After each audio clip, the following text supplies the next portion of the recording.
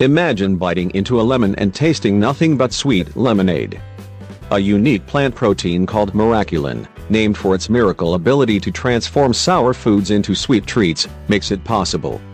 Over the last several years, people have begun throwing flavor-tripping parties, where guests pop a miracle berry, which contains miraculin, before indulging in grapefruit wedges, Sour Patch Kids, and vinegar shots.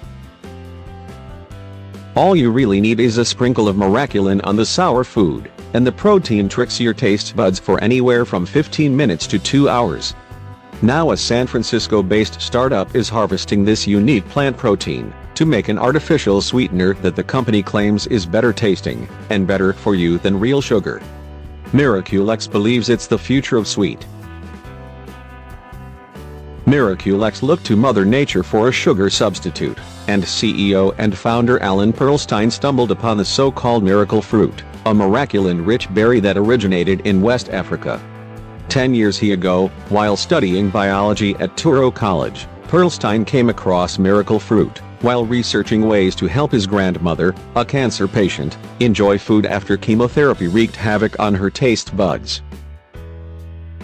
Today, Miraculex mass produces the miraculin protein found in miracle fruit in a hydroponics lab. The company inserts the protein's DNA into the genetic code of ordinary lettuce, which turns the lettuce into a pop-up miraculin factory. In less than a week, the lettuce is ready to be harvested and ground in a food processor.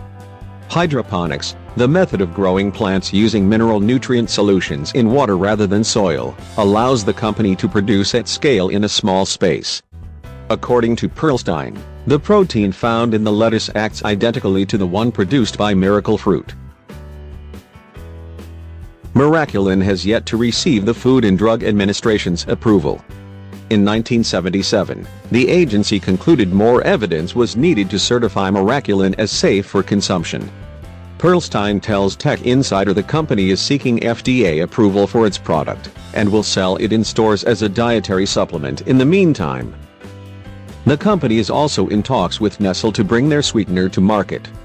"We can finally allow everyone to have their cake and eat it too," Perlstein says.